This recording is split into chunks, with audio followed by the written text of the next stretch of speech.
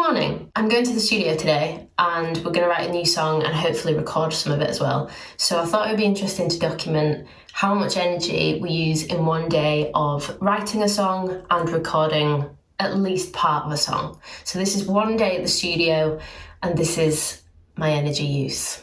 First of all, I got in my petrol car and drove to my producer's studio. I wanted to work out my energy usage because when I make music, there can be a lot of travel involved to studio sessions and there's a lot of electrical items involved during the creative process.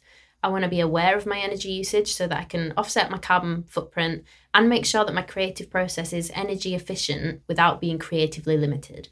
I've just arrived. It's like a 20-mile round trip-ish from my house to Ben's studio, but I'll work it out and be exact so I can give you the kind of energy use breakdown at the end of this video. The first thing I did when I got there was go into the studio, we turned the lights on, I set my camera up and we started playing with some fun noises. We had a few keyboards on the whole time so that we could just quickly flip between keyboards and Ben could come up with ideas. I noticed that the air conditioner was on, speakers, a recording light, just for fun. Most things run through that power conditioner. Like everything runs through that first before it goes anywhere. The amp stays off because it uses loads of electricity. I know there's a lot of lights and flashing stuff, but there's not actually that much stuff. The stuff that uses loads of electricity is these three things because they've all got valves in and they get really hot. Coffee machine. Acoustic piano didn't use any energy, but the lights were on. We use a Neumann U87 to track vocals, and that is powered by 48 volts phantom power. This is coming up with vocal melody ideas and lyrical ideas for the song. You seem like the type of person I've been looking to find. Working out some synth ideas. All this time. All this time. Soup. I had a cup of soup that I warmed in the microwave. I included this in the energy usage because lunch is part of a studio day. Sometimes I do spend a bit of time on my phone in the studio. That's gone into the energy usage too. We'll never have to be alone. Oh, yeah. A lot of times there's kind of like synth chord ideas or guitar chord ideas that I put on a loop and just played back through the speakers, and then I come up with a vocal, a top line, lyrics, a melody on top of that main chord progression. But we can be playing that loop over and over again for quite a long time in order to get the lyrics spot on, because it needs to be repeated, it needs to be in your head, you need to be able to sing along with it so that you can really form the song. I saw you, excuse me, beg your pardon. Could use someone. Ben's got a dog. He's called Lester. He's really posing for the camera, isn't he? Okay. Well done. Yeah, nice. That's the shot I wanted. I'm smiling. More coffee. Go. Fatness. Tell me. It's gone through there into What's gone? the Moog, and Yeah. it's gone into this LA610, and I've just cranked it really hard. So it's Which is what, a compressor? so this channel strip, yes, it's got a compressor at the end of it. I've just hit it really hard on the preamp, so it's kind of like crunching up quite a lot. And then it's gone into this Neve strip with all the tape emulation on like full, so it's crunching again. And then I've just put the EQ on loads at like 30 hertz, so it sounds like, I don't know if you're going to pick it up on the camera, but it sounds like this. Fat. Yeah. It's just kind of nice. It means I don't really have to do that much of it once it's in the computer because all the filters are done live. It's more or less in the right place. It's just a case of kind of keeping it out of the way of some other stuff, but there's no like soundscaping I really need to do on the computer, which is kind of nice. Yeah. Efficient workflow. Got loads of boring stories like that. I like it. Cool. Ben's super efficient in his workflow now because he's been doing music production for such a long time.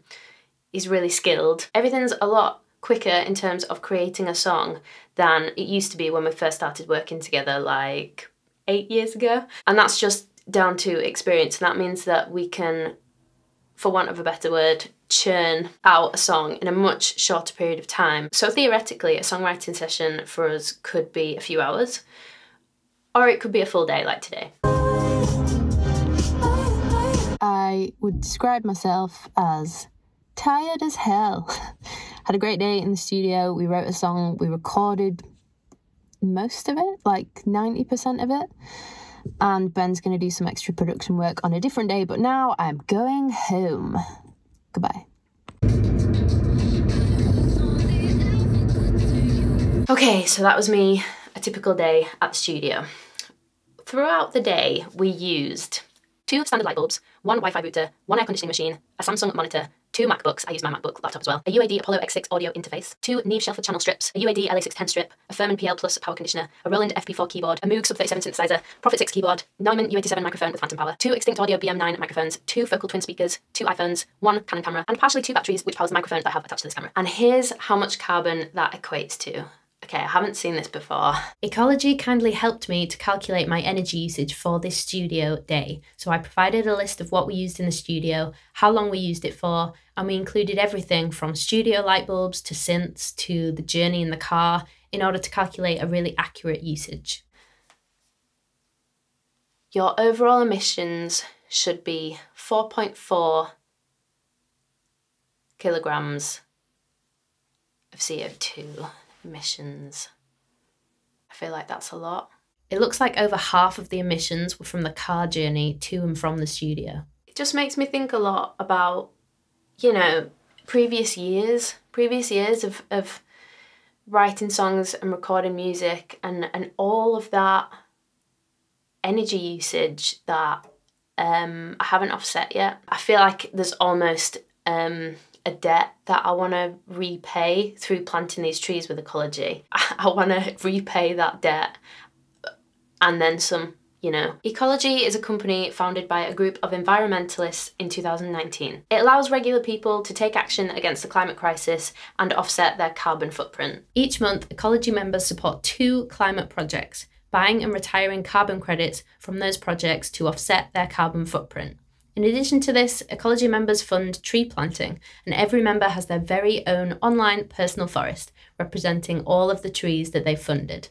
Eventually, substantial amounts of carbon from the atmosphere will be absorbed and stored in the trees for many years to come, and this helps to limit the global temperature change. Trees are awesome. Not only are they beautiful, they do a lot of good things for the planet. Trees are an amazing natural solution that can play a big role in limiting climate change. Ecologi was my go-to because it gamifies the process of supporting climate positive projects and planting trees. I can see all of my trees in my forest online, which is called Trigwell's trees, and I can keep track of how many tons of carbon I've offset. It's a great feeling to know that my forest grows each month and I'm doing something good for our planet. I'm hoping by the end of this year I can get to over 1,000 trees in the Trigwell's tree forest. And if you want to help me do that, then click the link below and it'll take you to Patreon and it explains more about how we plant trees together. Making music and having music out there is something that makes me feel really good. I also, as a listener, really enjoy listening to great music. It's not that I think that studio days should be cut short or limited creatively, but if creators like me and musicians like me can think about offsetting the carbon footprint during studio days like that, I think it's really important and really worthwhile and a great thing to do alongside being creative. If you'd like to support me on my journey to becoming a climate positive musician, hit the link below, which is going to take you to Patreon, and you can contribute trees to my Trigwell's Trees forest, which is growing rapidly, and you will also be getting monthly updates about my career, behind the scenes stuff, and new music and new original song demos, which are only available on Patreon. So head to the link below and I will see you really soon.